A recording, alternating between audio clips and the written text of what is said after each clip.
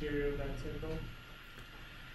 Yes, everything interior of that circle is the stability region. So if yeah, No, if you're exactly on the edge of the circle, then if you look at the error equation, the error is going to linearly amplify, because whatever error you have previously, you have the same amount of error in your next iteration plus the additional contribution of the error from the truncation, right? So that means the worst case scenario in the growth of the error is going to be linear, but it's still going to be unbounded.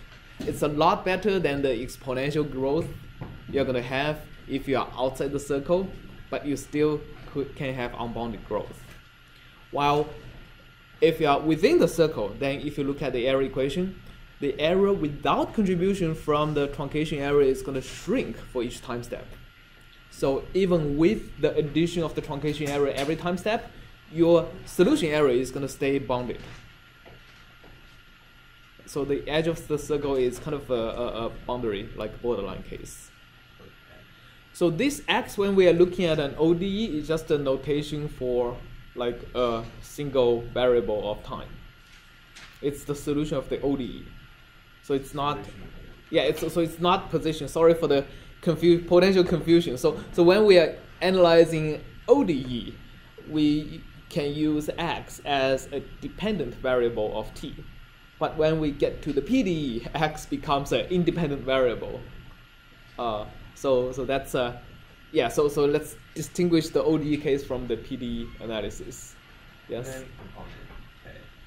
Oh, also again in the ODE analysis, we use the K to denote time step, and when we go to the PDE case, we can no longer use K to denote time step, and we use M to denote time step. So let's make this forward order analysis separate. Let's draw a box. This is X of T, not space. K is the time step, not space. Okay, so just to make sure, like when we are looking at ODE, the set of notation we can use is a lot different, just because there are so many more variables we have to use in PDEs. Thanks for that. Yeah. Any other questions?